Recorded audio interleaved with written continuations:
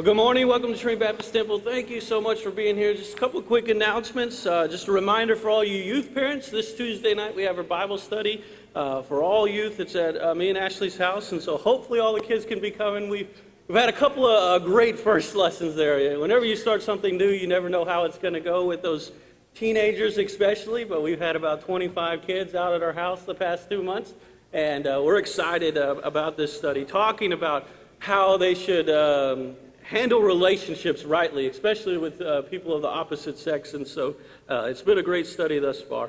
And then on Wednesday we have church service, of course, at 7, and then on Thursday we have outreach. And please come and be a part of our 5-mile mission. We're going out trying to reach people with the gospel of Jesus Christ, and so if you've never been there, been a part, come. We have child care, food provided, everything you need. Just come and we'll partner you up with someone, and you can go out and see what it's like to share the gospel of Jesus Christ.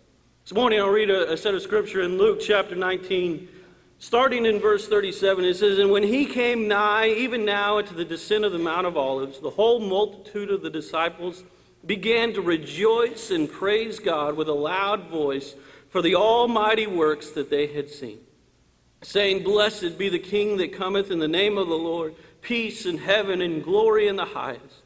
And some of the Pharisees from among the multitude said unto them, Master, rebuke thy disciples. And he answered and said unto them, I tell you that if these should hold their peace, the stones would immediately cry out." Let's pray this morning. Dear Heavenly Father, we thank you for the example of these apostles, these prophets, these that were there who were just praising you in your name. And God, I can't imagine what it would be like there that morning or that day praising you like that. But there were a few who said that that's not the way it should be. God, we know that still takes place here in our 2,000 years later in our day, Lord, people saying, no, you shouldn't be crying out to that Jesus. But God, I pray this morning that we would pour out ourselves to you, that we'd pour out our voices to you, and that they would be a sweet-smelling savor to you. God, just bless now as we stand and sing. Bless the remainder of this service, and we ask all of this in Jesus' name. Amen. Let's stand and sing this morning.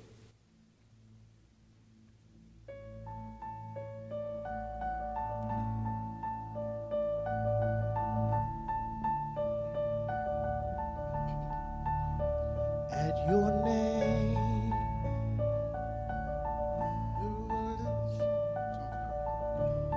okay, let's calm it down. Can we start over, brother? Can we start over this morning?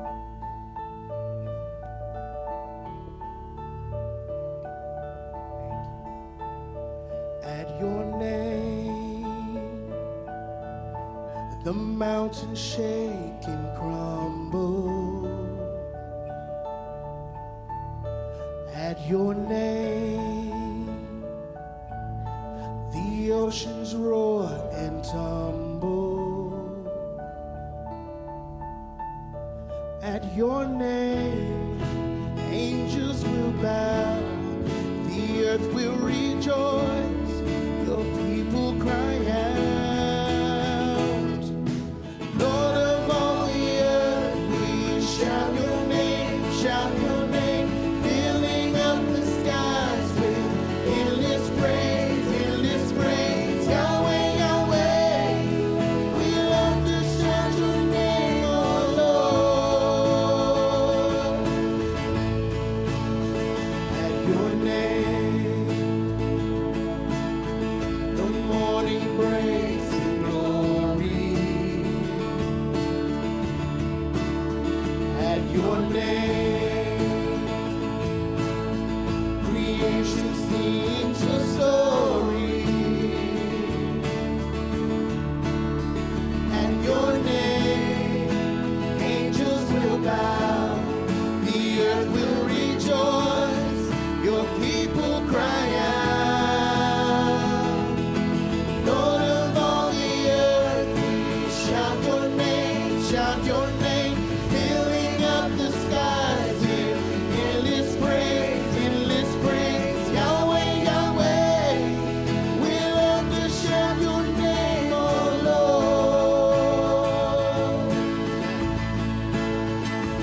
There is no one like our God.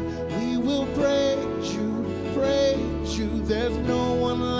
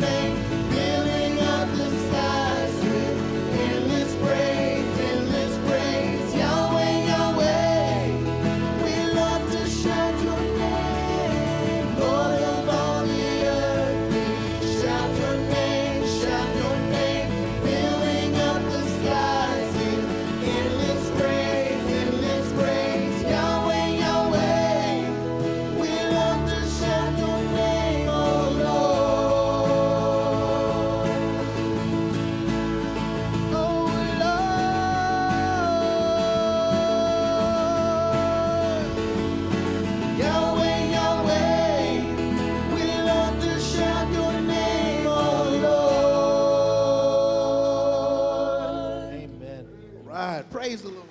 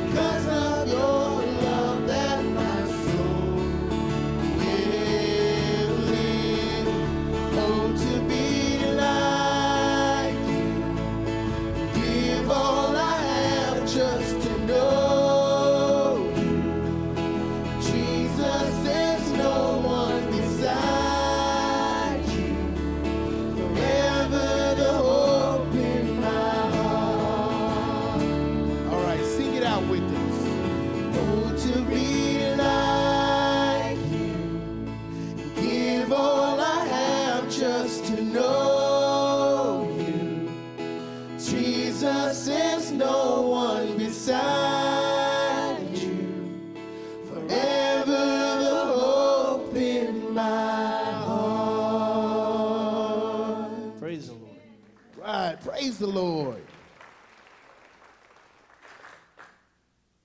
Amen. Well, once again, welcome this morning to Trinity Baptist Temple. If you're a guest visiting with us, we just want to give you an extra special welcome. Say thank you so much for choosing to worship with us this morning. If you need anything, please see one of these guys in the gray jackets right out front. There's a welcome center. Someone will be out there to answer any questions. Maybe meet any needs you might have this morning. At this time, let's go to the Lord in prayer and ask His blessing on this offering. Dear Heavenly Father, we come to you in Jesus' name, Lord. And now as we enter into this time to give back to you, Lord, I pray that you would take this offering and you would use it in a mighty way. God, our lives should be given to the gospel, should be devoted to getting the gospel out more and more. And God, I pray that through what's taken up here in this offering, that we would be able to do that through this church and through the people of this church, God. Just use these funds to go and share the gospel with the ends of the earth. God, we love you and we thank you for this time. Thank you for this opportunity to give back to you. I pray that you would bless the remainder of this service again. And we ask all this in Jesus' name. Amen.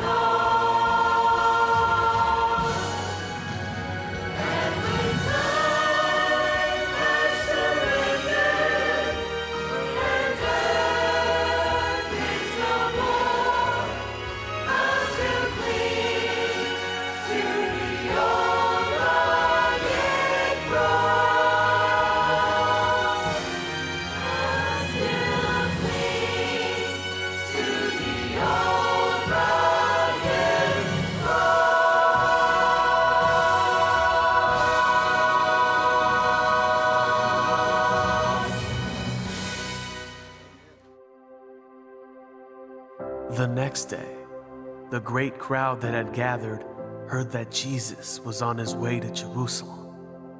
They took palm branches and went out to meet him, shouting, "Hosanna! Blessed is he who comes in the name of the Lord. Blessed is the King of Israel." This crowd praised him. They celebrated his miracles and with great expectation told everyone about him. But they did not know him. They were waiting for someone who would rule with strength and might, but he came as a humble servant. They wanted him to finally bring their people glory, but he wanted to change them so their lives would bring God glory. They were expecting a general who would crush their enemies, but he came saying, "Love your enemies."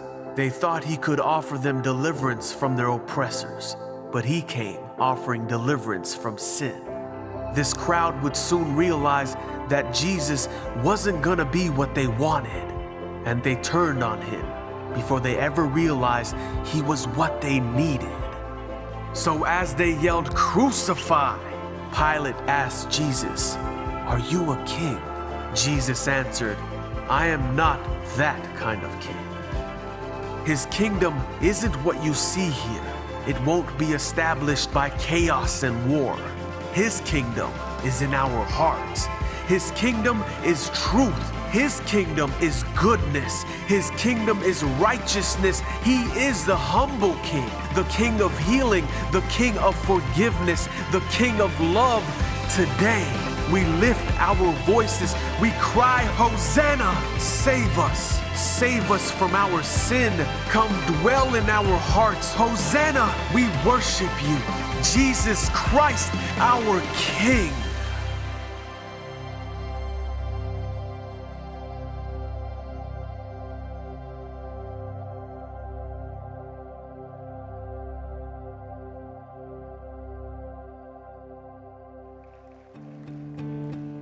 Will everyone please stand?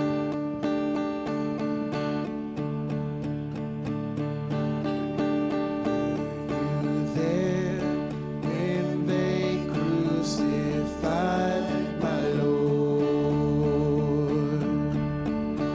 Were you there when they crucified my Lord?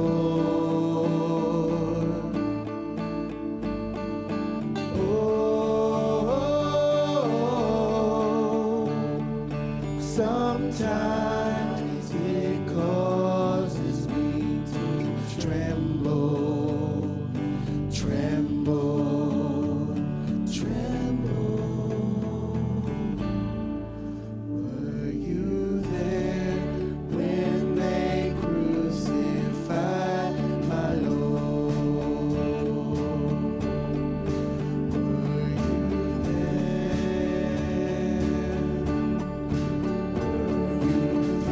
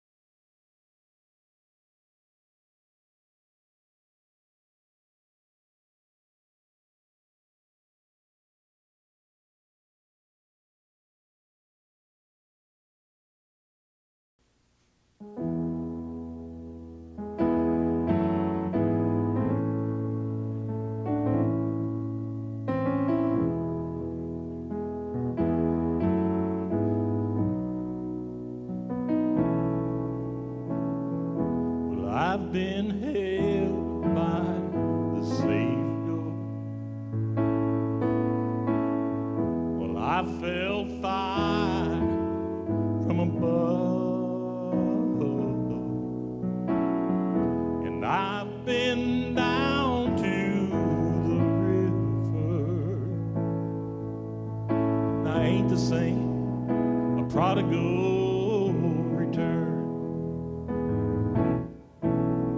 And all my hope is in Jesus. Thank God that yesterday's gone. And all my sins are forgiven. 'Cause I've been washed by blood. Well, I'm no stranger to a prison. Well, I've worn shackles and chains,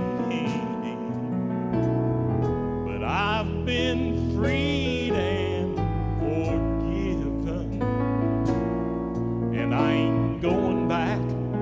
I'll never be the same. That's why I sing, all my hope is in Jesus. Thank God that yesterday's gone.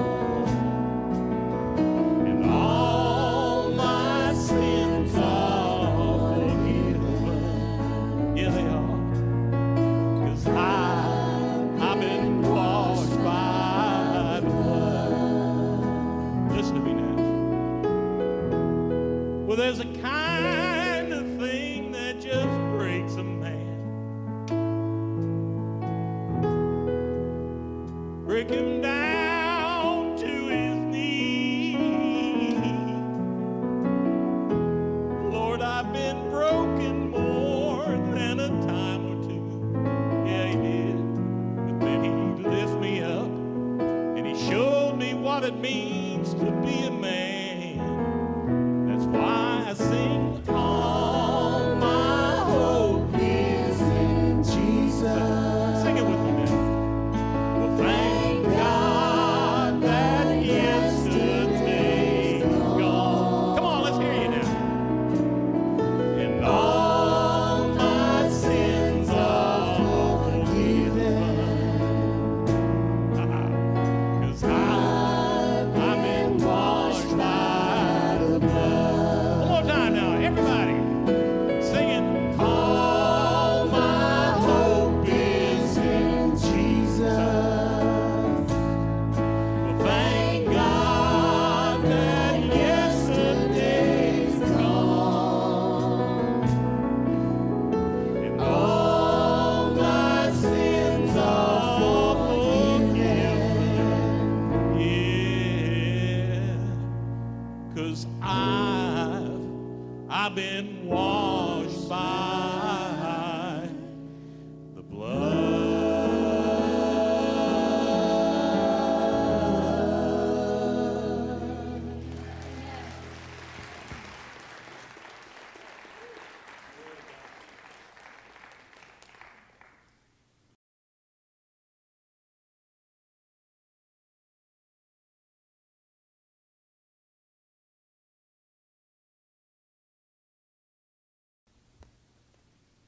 Amen. It's good to see y'all here this morning. Man, praise the Lord for the weather. Oh man, this past week was good. Well, as Brother Jeffrey said, a lot of stuff going on. Please be looking in your bulletins. One of the things specifically I want to remind you about is our services next Sunday, Resurrection Sunday celebration. We've been celebrating the resurrection all month long, but again, it's what we refer to as Easter, but it's the resurrection celebration. And so we have special things going on that morning. In your bulletin, you'll find all the times that are going on. So early in the morning, I think 6:45, we're starting out doing some sunrise prayer and devotion, and then we'll do breakfast right after. So breakfast is provided. You're welcome to come and join us. There'll be coffee and breakfast, and then at 9 we'll have the Lord's Supper, and we do it uniquely here, kind of set out tables and stuff. So I want to invite you to that. If you are born again and been baptized, we invite you to come be a part of that.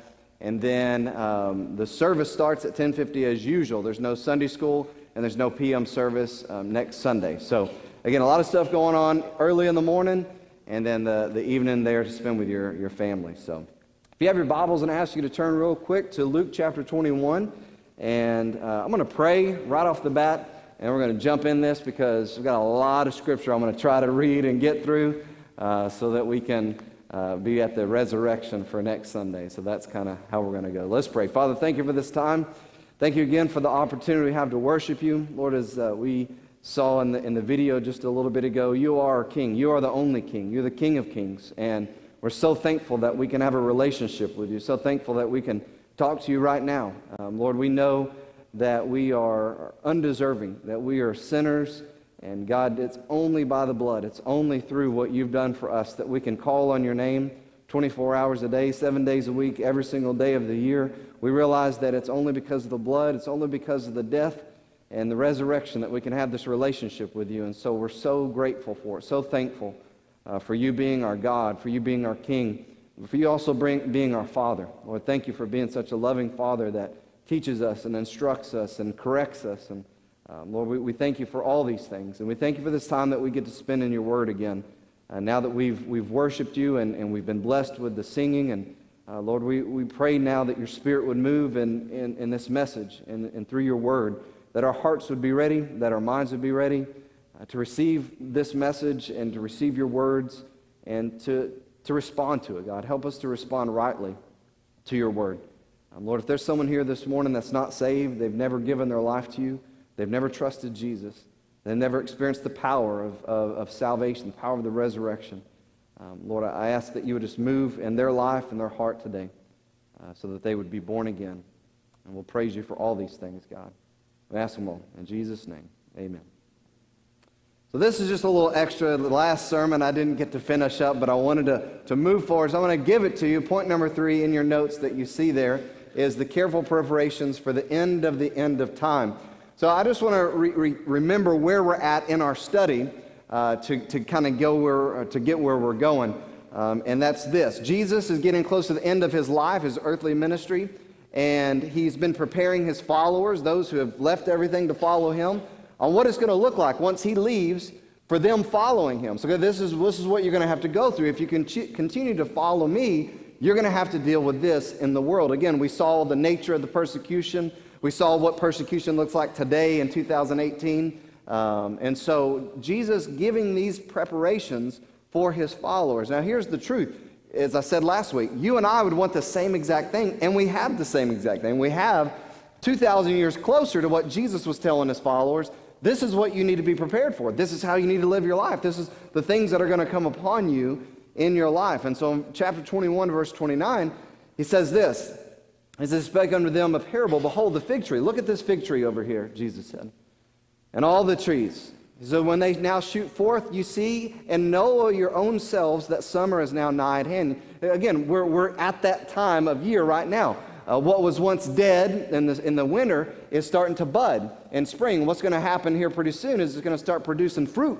And we're going to start seeing different fruits show up on trees and stuff like that. And Jesus was using the illustration of his own creation to drive home this point. You can look at the trees, you can look at this fig tree, and you can know that it's about to produce fruit, and it's about to be its time of harvest. He says, "So likewise ye, when you see these things that he just told his disciples about come to pass, you know that the kingdom of God is nigh at hand." Just as you know the fruit's coming, you see the blossoms happening, you know the fruit's coming. Just as you see that, you know that when you see these things, wars and rumors of war and all this stuff coming about, you know that the kingdom of God is near, just like the fruit is near. He goes on to say this. "Verily, so truly, listen to me," he says, "I say unto you, this generation shall not pass away till all be fulfilled. Heaven and earth shall pass away, but my word shall not pass away." Now, this is something amazing because Jesus, his teaching and his tone to the people here was for a purpose, I believe. Very important purpose.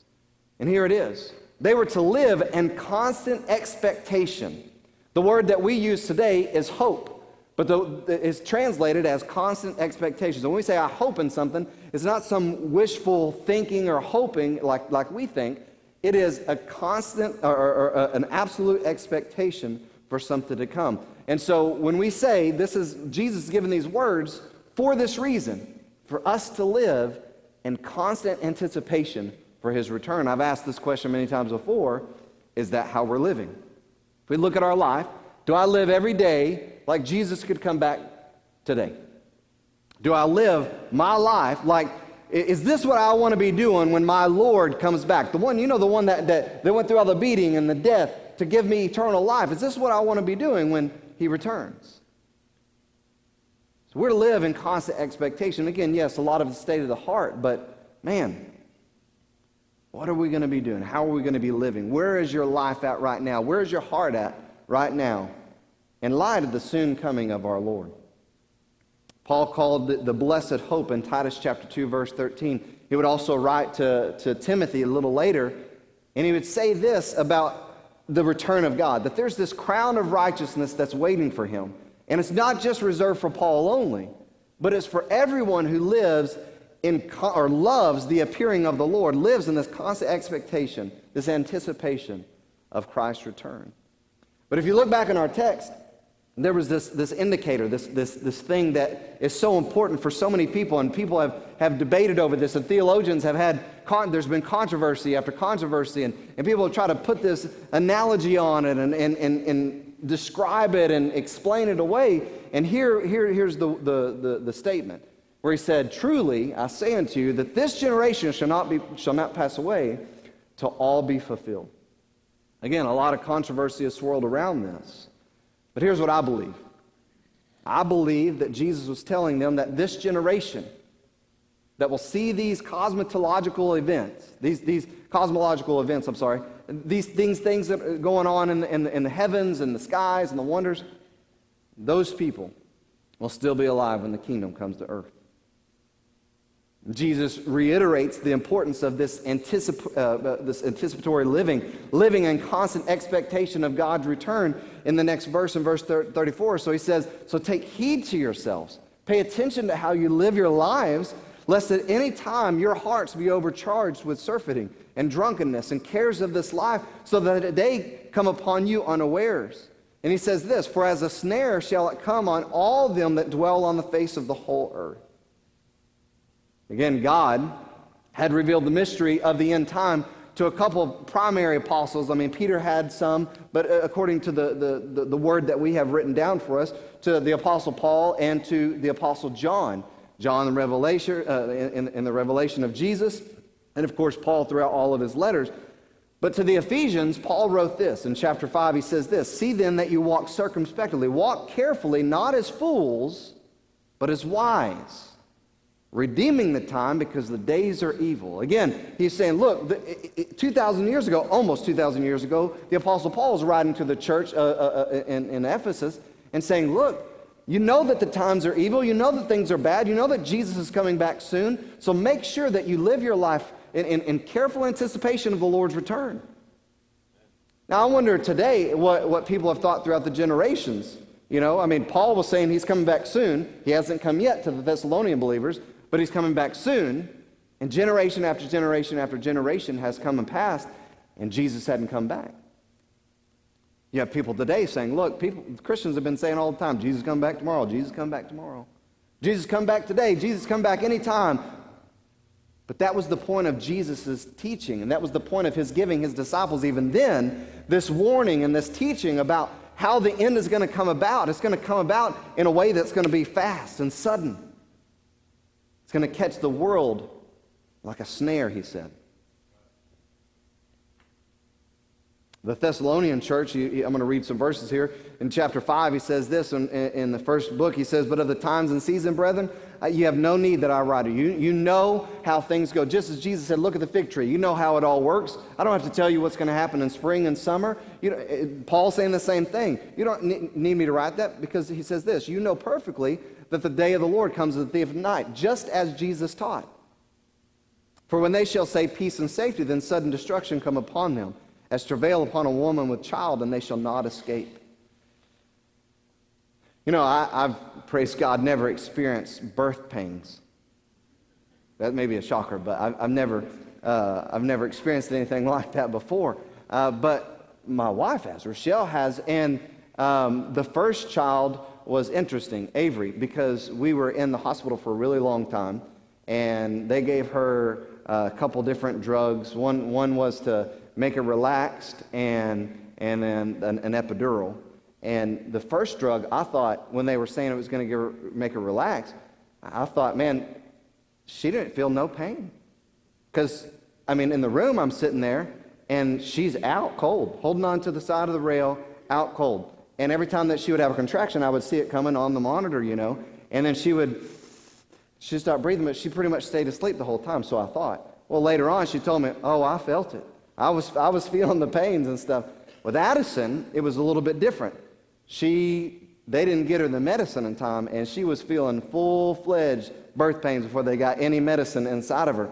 And, you know, but I don't know what that's like, but I remember walking around the maternity unit. They were not going to keep her for sure, but she was in pain. And I kept telling the nurse, we're not going home. I mean, look, she's hurting like really, really bad. We'd be walking around, and she'd stop, and she's like, oh, you know, I mean, cramping over and stuff, and it was just amazing. I've never experienced that other than with her, and, you know, of course, family and stuff like that. But you know that it's coming real soon, because you have those, Braxton Hicks, you know, and they can seem like they're real, but when the real thing comes, all you women who have had children, you know, it's a different deal. Well, that's what I believe that Jesus and the Apostle Paul was even teaching. He was saying, look, when it gets to the end, you will know. And that's why I think so many of us as Christians, there's something different. Yes, generation after generation have said, yes, Jesus is coming back, Jesus is coming back. But we look at our world today, and we look at what's going on, and look at what's happening in the skies, and looking all over, and we say, it is like a woman that is about to give birth. That's what it seems like. So again, he says, brethren, you're not in darkness, that should overtake you as a thief. He's talking to the church. Look, the day of the Lord is not going to take you as children who are living for the Lord, children who have been saved, children of God who are in the light, children of the day. It's not going to come upon you and take you like a thief comes into a house at night. It's not going to happen to you like that, because you'll be ready. You'll be living in anticipation. You'll be praying. You'll be watching. You'll be living. It's not going to happen to you like that. It says, because you're all the children of the light, children of the day. We're not of the night nor of darkness. Therefore, let us not sleep as do others, but let us watch. Let's stay alert and be sober. For they that sleep, sleep in the night. They that be drunken are drunken in the night. But let us who are of the day be sober, and putting on the breastplate of faith and love, and for a helmet, the hope. There's that word, hope. The hope of salvation, this confident expectation of deliverance. Let's put it on that mind, regardless of what happens, knowing that we're going to be with the Lord when He returns. For God has not appointed us to wrath. We're not destined for wrath, but to obtain salvation, deliverance, by our Lord Jesus Christ, who died for us, that whether we wake or sleep, whether we live and breathe on this earth, or whether our bodies are put in a coffin, we should live together with Him. But look what Paul wrote again. Let us watch and be sober. Let's stay alert and sleepless. Let's stay like a night watchman, and let's be self-controlled in our lives, because Jesus is coming back soon. That's what the teaching was. Again, Jesus is preparing all of His followers for His soon return. 2,000 years ago. Here we are, 2,000 years later, and His return is that much closer. How much more should we be living in anticipation of God's return? How much more? And again, it breaks my heart. I was talking to a pastor this last week that's a pastor out in Rome, and we were sharing. We had a board meeting. We were sharing, talking about different things, and I was just kind of sharing some of my heart. And he about come across the table and said, "You're sharing my heart." Then I said, "You know, it just blows my mind that today in 2018 we say the Lord's coming back, but it is like we are struggling to get people in the church to be committed to the church."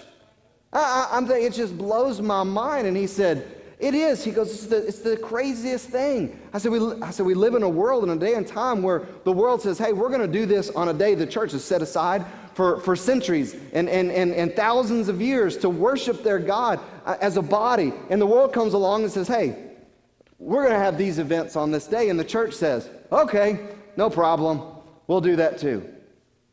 And we're like this much closer to the Lord's return. Christians and us, we, the church, we should be way more committed than before. That's what Jesus is teaching. Look, it's going to get closer. My return. And so you need to be sleepless and alert and sober and have a control over yourself and be committed to me. Now look at his words in verse 36. Again, this is what Jesus said. Watch ye therefore and pray always that you might be accounted worthy to escape all these things that shall come to pass and to stand before the Son of Man. Well, what is he saying here exactly? He's saying this: stay awake at all times, spiritually awake at all times. Don't spiritually slumber. Don't take your eyes off of me, but pray that you'd have strength to escape all the things that are going to take place. Remember, talking to his disciples then, that eventually would be pretty much most of them be martyred, but they would be imprisoned, they would be beaten, they'd be stoned, they would be persecuted, just as he would say. And again, up to today, still being persecuted all over the world. Is to pray that you're going to have strength to escape these things and to stand before the Son of Man, and that he would be pleased with your life.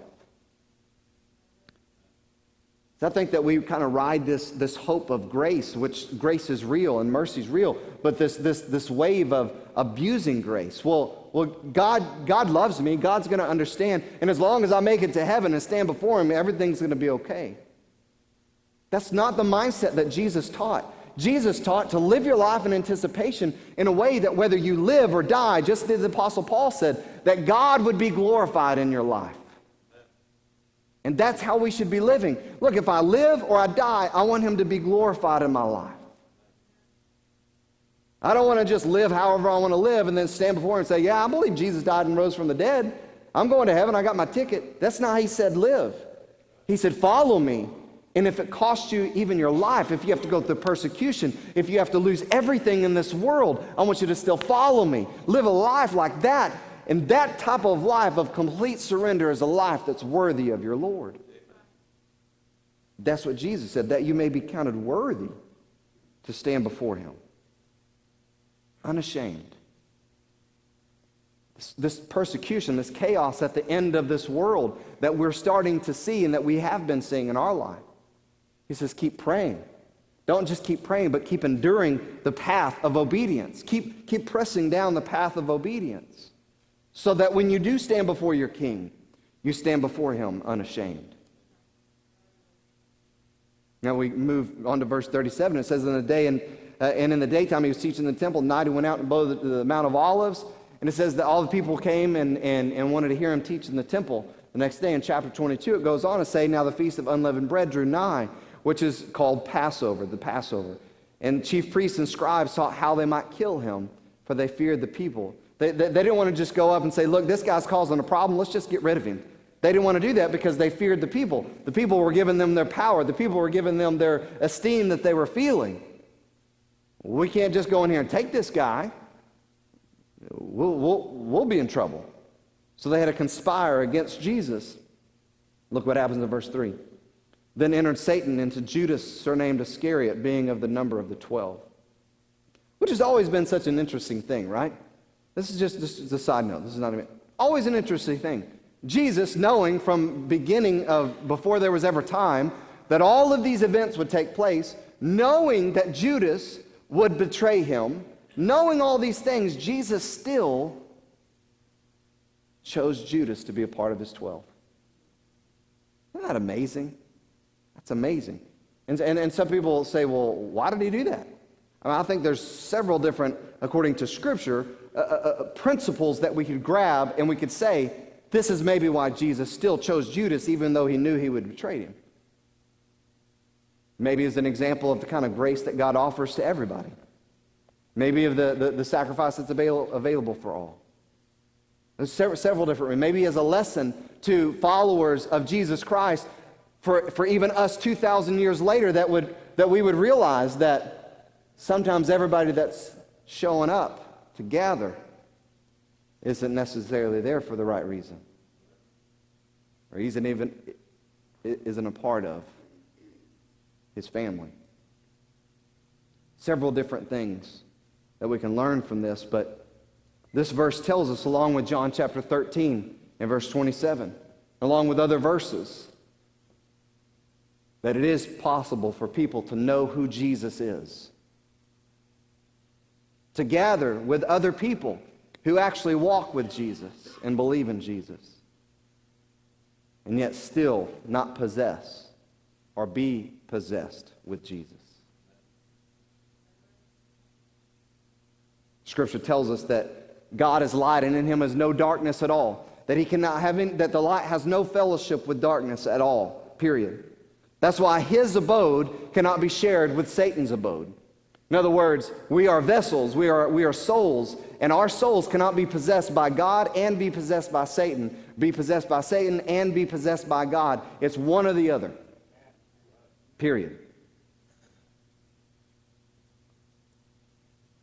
So why are you saying this? Because one of the things is assurance. If you're God's, if you're 100%, no doubt in your mind, you've surrendered your life to Jesus Christ, you have placed all of your faith. What does that look like? That looks like at one point in time, you were controlling your life. Your decisions were driving everything you did. And at some point, you let go because you trusted Jesus. And you said, the control of my life is now in your hands, not in my hands anymore. And the reason I trust you is because I know that you're a son of God. I know that you came to this earth. You died on the cross for my sins. I know that they put you in a grave, but you rose again the third day. And there's no other way to heaven except for through you. And so you have my life. You tell me what to do and I'll follow. That's what faith, salvation looks like. It's not a prayer. It's not a head knowledge. It's not knowing all the events that took place in Jesus' life and thinking that that's what gets you to heaven. It's not. It's an absolute surrender. That's what Jesus taught. That's what Scripture tells us. So again, I don't think anybody had to convince that Jesus was who he was to Judas.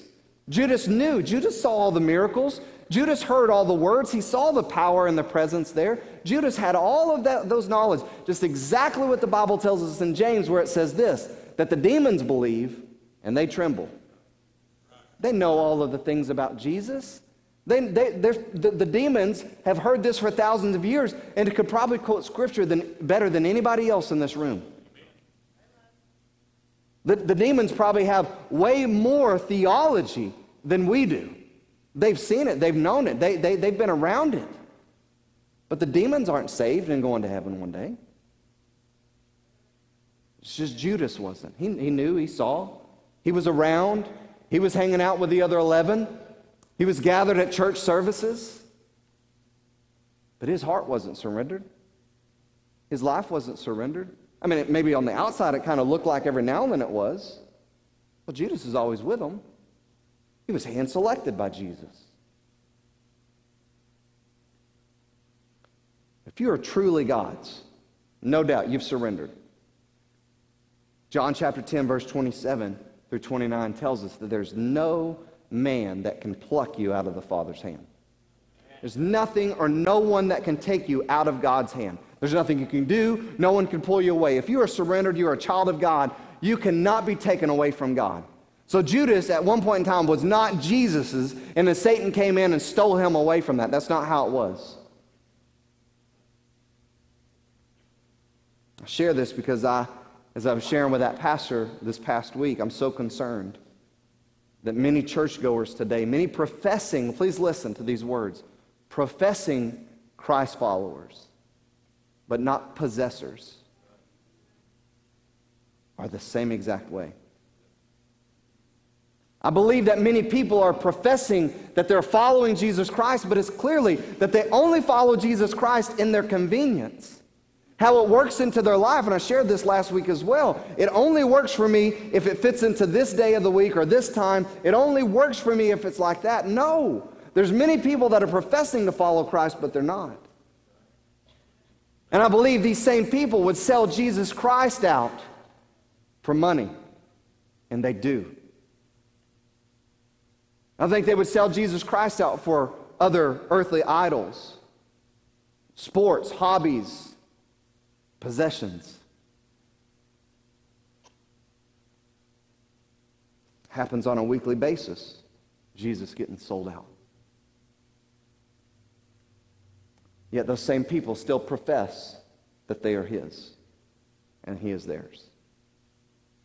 And I'm not trying to say this from a place of perfection. I'm not at all. But if there's competition in our life for the Lord of our life, the King of our life, if our life, I mean, we can have it in our head, but if we can look in our life and be real and honest, is the course of my life truly following Jesus?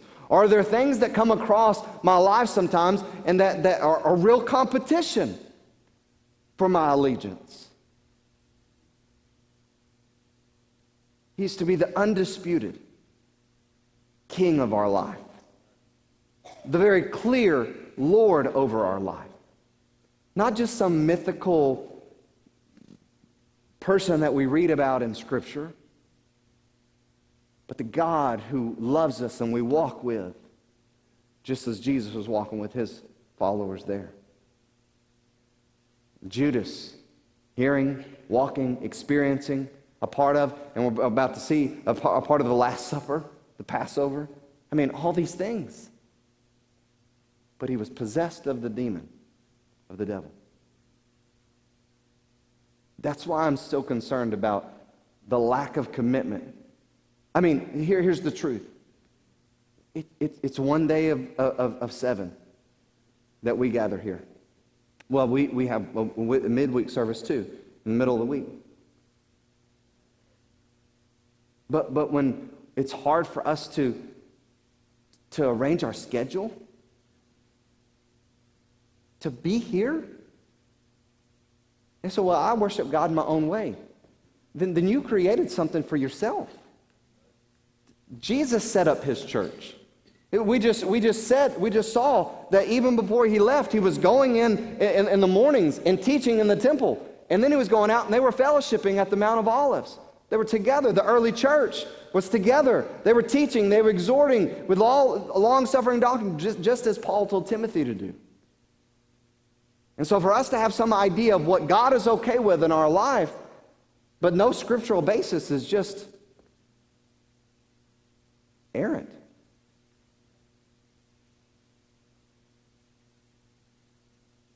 Verse 4 says that he went his way and he communed with the chief priests and captains of how he might betray him unto them. And they were glad, and they covenanted to give him money. Look, we'll give you this money. You're going to turn him over. You're one of his own. You're going to betray your leader to us. Yeah, we'll give you money.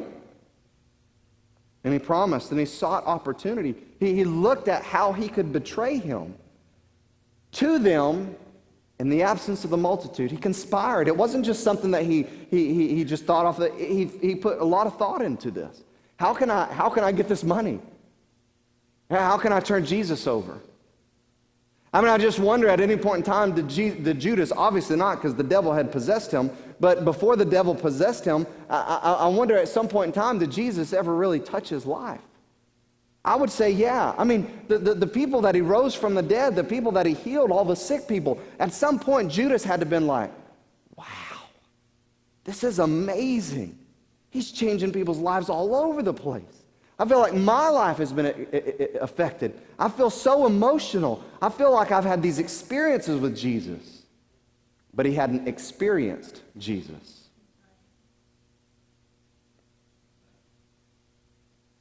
And it says this in verse 7, then there came the day of unleavened bread when Passover must be killed. It's so interesting, and I've shared this point before. This is a point that we've written down before, but I wanted to do it again. In your notes, number 1 is this: Christ is our Passover. The whole culmination of the experience in the Word of God, you have to know this, points to Jesus Christ, a relationship with God. That's what God wanted from the very beginning. Take it back to the Garden of Eden. God walked with them in the cool of the day. He fellowshiped with them in the cool of the day. And when they weren't where they were supposed to be because sin had entered in, he asked them, Adam, hey, where are you at? He knew where Adam was. But sin had entered, had severed that fellowship, that relationship with God. That's what God still wants today. That's what he's wanted the whole time. And he used the nation of Israel. He used the word. He used the law. He used all of these things to point to Jesus, God in the flesh, to point this out to us, that he so loved us. He so wanted to have a relationship with us that he would sacrifice his own life to have it. The only way that for us to have that relationship with God again. That's what the whole Word of God is. So when the Passover was observed there in Egypt, and they had to put the blood on the doorposts, and they had to have bread that was unleavened. They couldn't give time for it to rise because they had to get out speedily. God was going to deliver them instantly. When he said, this is what is going to happen, you're going to go, and this is how I'm going to deliver you. I'm going to deliver you from the hand of from Pharaoh. And so that's what it was. This is the way that you are going to be delivered. You have to be behind the blood. You have to trust me. You have to believe me that you have to be behind the blood. Because if you don't trust me and you don't surrender your all to me and you don't do it as I said, you don't get behind the blood, then you will die. The death angel will not pass over you. He will come upon you. Jesus, thousands of years later, is the culmination of everything that God illustrated through Israel again and in the law. That's why Jesus said, don't think that I've come to get rid of the law, but I've come to fulfill it. I am the point of it all. He's our Passover. Verse 8, he sent Peter and John saying, go and prepare us Passover that we may eat. And he said unto them, and they said unto him, where wilt thou prepare? We don't have a hotel. We don't have a ministry house. Where are we going to have this meal? And so, okay, look, go to this. When you enter into the city, there's going to be a man meet you, and he's going to be having a pitcher of water. You're going to follow him to where he goes. Isn't this kind of weird? I mean, in our day and time, we would think that's weird, right? Go to the city. You're going to see somebody carrying a pitcher of water and just follow him to his house, right? I mean, I know if I'm like driving and somebody just starts following me, I'm going to start getting really suspicious. Amen? But then it gets better. It's a go into the house. And then tell the goodman, look, the master saith unto thee, where's your guest chamber, where I shall eat the Passover with my disciples. And he's going to show you a large upper room furnace.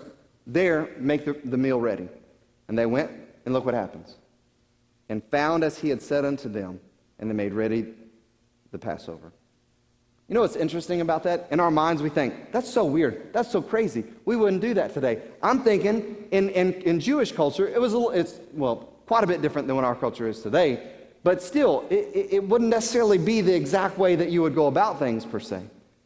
But what he does is he tells them to do something, and they do it. And the Bible says it happened exactly how he said it would happen. It's the way that faith works. They could have said, look, this is weird, Jesus. I don't want to do that. I don't want to walk behind somebody and then just walk into their house and tell them, look, we're going to have a meal here tonight. Give us your upper room. That's just awkward. We don't want to do that. They could have done that, but they said, I don't know if they said okay like that, but they said, okay, we'll do this. So they go and they do this. It happens exactly the way it's supposed to happen. Verse 14. When the hour was come, he sat down and 12 apostles with him, and he said unto them, have desire to eat this Passover with you before I suffer. For I say unto you, I will not eat any more thereof until it be fulfilled in the kingdom of God. And he took the cup and gave thanks and said, take this and divide it among yourselves. For I say unto you, I will not drink of the fruit of the vine until the kingdom of God shall come, which is such an interesting declaration that Jesus makes to them. And again, there's been different debates and thoughts about what Jesus was saying. Is this the marriage supper of the Lamb he's talking about? What is he talking about here? That he's not going to drink this vine, this juice, until the kingdom of God is actually come. If you remember Jesus teaching on a couple of things about the vine and the branches, he said this, I am the vine, and you are the branches. He also said that we are to bear fruit, to bear much fruit is how the Father is glorified. That's what he said, I believe, in John chapter 15. That us bearing much fruit is what brings God glory. And he is the vine, we are the branches. It's from the vine that the branches get all of the nourishment. The fruit is produced off of that. All of it has to come from the vine. I believe that Jesus was saying his people, his church, his followers, that's the fruit that will be his consummation, his consumption in his kingdom. I believe that according to the divine will of the Father, his church would be the fruit of the vine that he drank of in his kingdom. His true church. Verse 19, he took bread and gave thanks and brake it and gave unto them, saying, this is my body which is given for you. This do in remembrance of me. Likewise, also the cup after, saying, this cup is the New Testament, the new covenant. Remember the old covenant? The old covenant is the law of Moses. It was with the blood of bulls and goats. And Hebrews tells us that they can never completely do away with sin. The blood of bulls and goats cannot completely do away with sin. That's why the high priest had to offer that sacrifice year after year. And Jesus is the one sacrifice that was sufficient. So this is the new covenant that's established in my blood, and it's shed for you. Again, the juice representing the blood, the bread representing the flesh. What does this mean? Well, what does that mean? Well, if you look in John chapter 6, it gets a little more interesting, which we've preached this before, but look in verse 47. Verily, verily, truly, truly, I say unto you, he that believeth on me hath everlasting life. That's easy. That's simple. When we, just like I said a while ago, we surrender our life, we have eternal life. But look what he says next. I am that bread of life.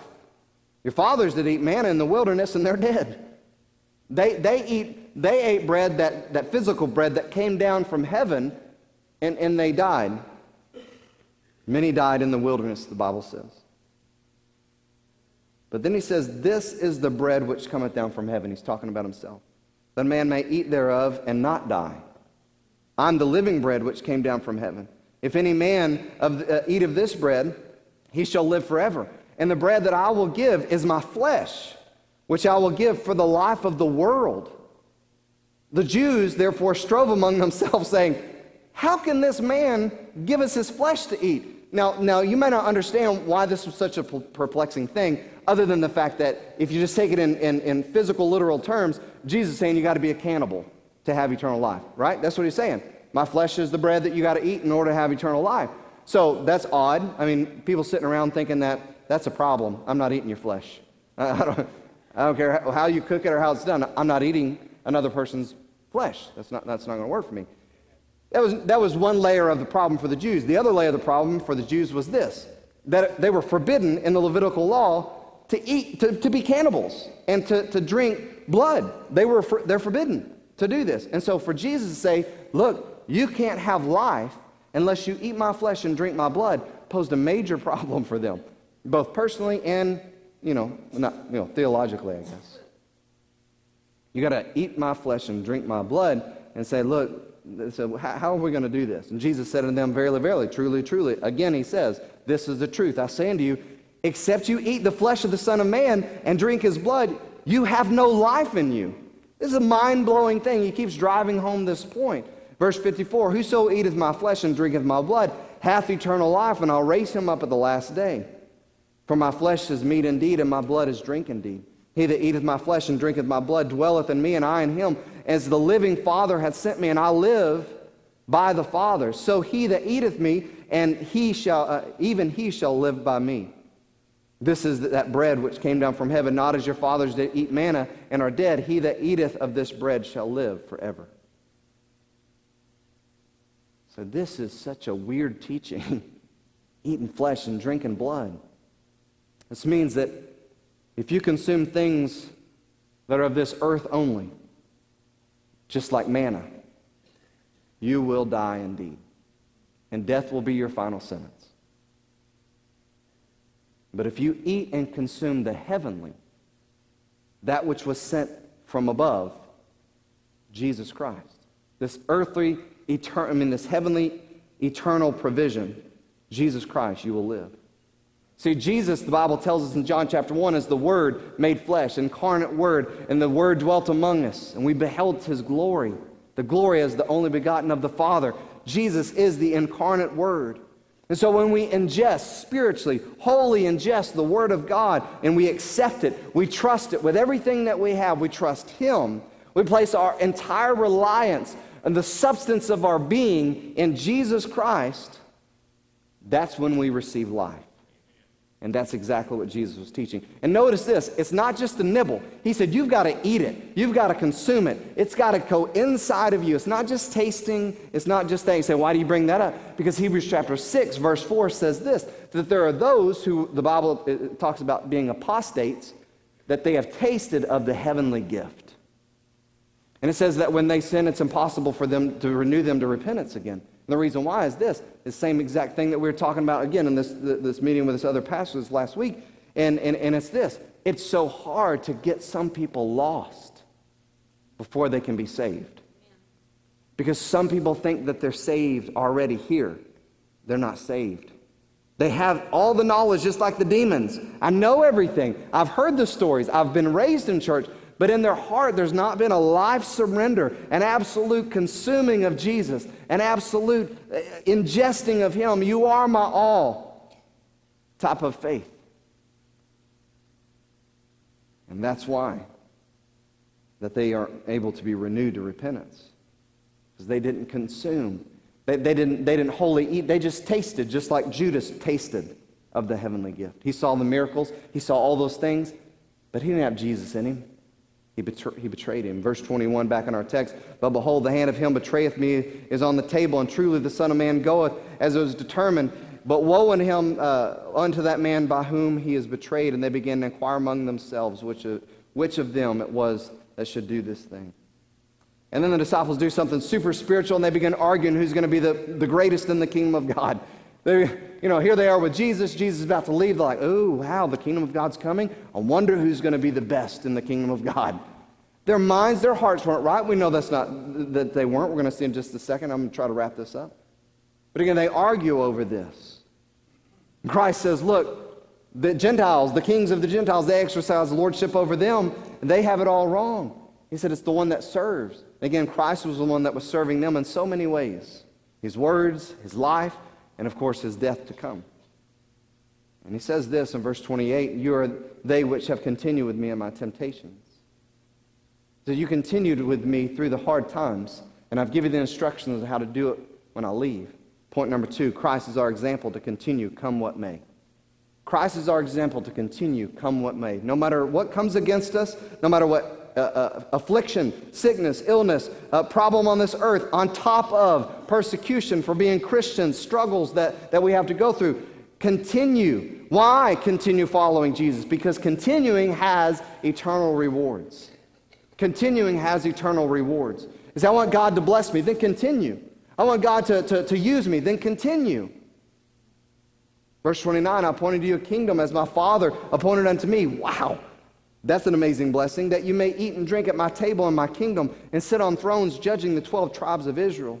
The Lord said, Simon, Simon, behold, Satan hath desired, the Lord said, Simon, Simon, behold, Satan hath desired to have you and may sift you as wheat, but I have prayed for you, that your faith fail not, and when thou art converted, strengthen thy brethren. When you come back, strengthen your brethren. He said unto him, Lord, I'm ready to go with you both into prison and death. I'm not going to betray you. I'm not going to leave you. And he said unto thee, I tell thee, Peter, the cock shall not crow this day before thou shalt thrice deny that thou knowest me. And he said unto them, when I sent you with a purse and scrip and shoes, lacked you anything? He said, no, nothing. Then he said unto them, but now he that hath a purse, let him take it, and likewise his scrip. He that hath no sword, let him sell his garment and buy one. For I say unto you that this that is written must yet be accomplished in me. And he reckoned among the transgressors, for the things concerning me have an end. And they said, Lord, behold, here are 2 swords. And he said unto them, it's enough. And he came out and went, and as he went to the mountain of Olives, his disciples also followed him, and he was at the place. He said unto them, pray that ye enter not into temptation. And he was withdrawn from them about a stone's cast, and kneeled down and prayed, saying, Father, if thou be willing, remove this cup from me. Nevertheless, not my will, but thine be done. And there appeared an angel from heaven and strengthened him. And being in agony, he prayed more earnestly, and his sweat was as great drops of blood falling down on the ground. And when he rose up from prayer and was come to the disciples, he found them sleeping for sorrow. And said unto them, why sleep ye? Rise and pray, lest you enter into temptation. That's exactly what he had been preparing them for. It's going to get hard. It's going to get difficult. You're going to want to spiritually sleep and slumber, and you want to give in to the world. Don't do that. And right after he tells them these things, they fall asleep in their sorrow. And while he was yet speaking, behold, a multitude that was called Judas, he that was called Judas, one of the 12, went before them and drew unto Jesus to kiss him. But Jesus said unto him, Judas, betrayest thou the Son of Man with a kiss? When they were about him saw what would follow, they said unto him, Lord, shall we smite with a sword? And one of them smote the servant, we know it was Peter, of the high priest, and cut off his right ear. And Jesus answered, said, suffer ye this far. which means no more of this. Don't do this. And he touched his ear and healed him. And Jesus said unto the chief priests and captains of the temple and the elders which were come before him, he says, be ye come out as against the thief with swords and staves? Is that how I've threatened your lives? You're going to come at me with guns, with all these things, and this is how you're going to come. He says, when I was daily with you in the temple, you stretched forth no hands against me. I was there in your place. You could have taken me. So why are you coming out with swords and staves out here? But this is your hour in the power of darkness. This is your hour in the power of darkness. I want to ask our musicians to come. We'll have to finish this next week. But I want to challenge you with this. Christ is our Passover. He's made the way. We don't have to work for salvation. He is the sacrifice for our sins to give us this relationship with the Lord, to give us this fellowship with Almighty God. And again, my question to us this morning, as I asked earlier, is how are we living in anticipation for His return? I mean, are we truly living our lives for Jesus Christ? Is there a battle with allegiance in our life? Do I serve myself? Do I serve my family? Do I serve my job? Do I serve my money, my possessions? Do I serve all these other things, sometimes with the competition of serving the Lord? Or is it Christ above all, period? Because He is Lord of all, period. Because He is King of all, period. What does my life look like? Not just something I have in my mind that I think looks right in my life, but how is my life truly being lived? He's coming back. And the power of darkness, the hour of darkness is still now. The prince and the power of the air is Satan, and he is still ruling in this air and right now, this world right now. But his time is very short. And the Lord's return is very quick, very soon. And if we as this church in the last days don't start getting serious about our commitment to His kingdom, we're going to miss it. We're going to miss this opportunity. We have so many things and so much stuff, so many blessings and so many resources. Are we really taking advantage for the kingdom of God, or are these things consuming our lives? Man, let's dig in. Let's continue. Let's be more committed than we've ever been before. I mean, we're celebrating the resurrection, the event that guaranteed our part of the resurrection. This event that is 100% telling us that we have life if we surrender to Jesus Christ. We're celebrating that. But what do our lives look like on a general basis? Remember, continuing has eternal rewards. Not just continuing when we feel like it, but continuing, period. I'm a steadfast follower of Jesus Christ. I'm not like a Judas. I'm not even like a Peter. I'm a steadfast follower of Jesus Christ. Regardless of what comes against me, regardless of what comes up against us, I will continue to follow Him because He gave His all for me. He is my Lord, my King, my all. Let's let that be our declaration. I will be a steadfast follower of Jesus Christ, come what may. And if you're here and you say, man, you were talking a while ago about surrender, and I have never done that before. I've prayed prayers. I've been in church before. I've been in church my whole life. I know I could tell somebody what Jesus did for them, but I have never surrendered control of my life to Him. Because to this day, I still do the things that I want to do versus being completely surrendered to Him. And I'm not talking about sinless perfection. I'm not talking about that.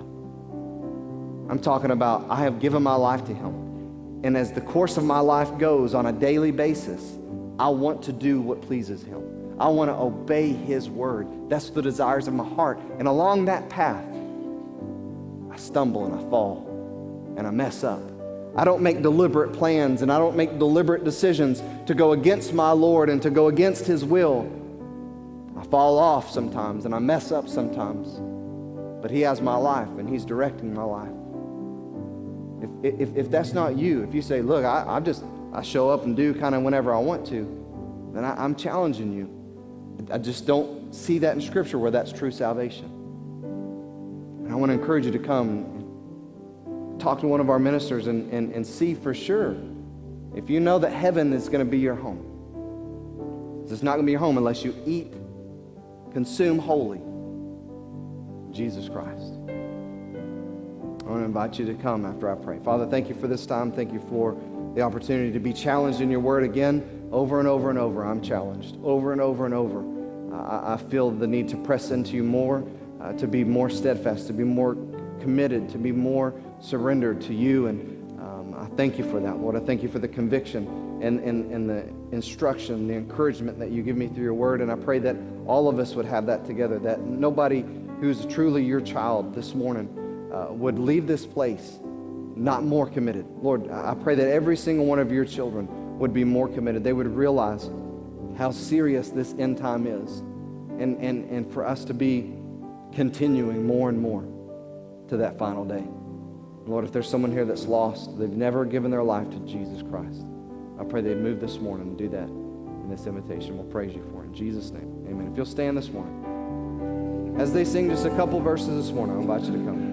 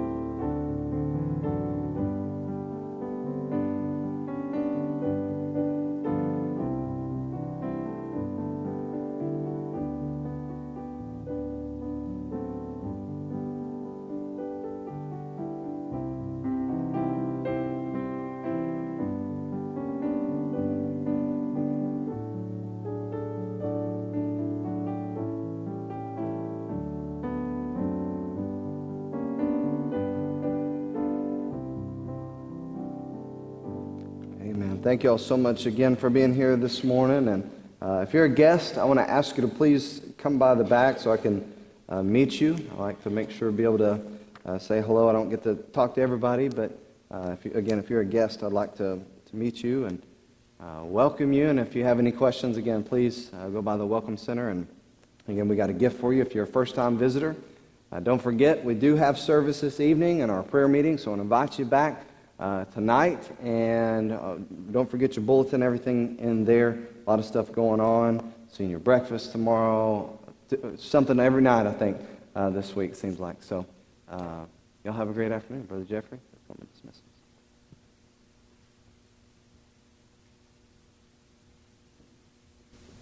Let's pray. Heavenly Father, we come to you in Jesus' name. Lord, I thank you for this message. Thank you for just your word, God, how it fills us up. And I pray that we would take it and we'd apply it to our lives, that we'd use what we learned here today for the furtherance of your kingdom, God. Bless now as we go. Watch over us. Keep us safe. Bring us back here at 5:30 safely as well. We love you and we ask all this in Jesus' name. Amen.